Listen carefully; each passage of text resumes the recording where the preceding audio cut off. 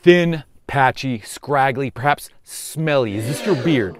If it is, let's not be hasty and take a few things into consideration. The great thing about a beard is no two beards are identical. This brings about character, so emphasize your beard's best assets. If you have a great mustache but thin cheek lines, rock a faded beard or a Hollywoodian. Now, if your beard and mustache are thin all throughout, you're screwed. Just kidding, you can rock a contour short beard. Lastly, if your beard smells, wash it, you dirty bastard. My name is Daniel, aka Dan's Beard, and I'll see you around.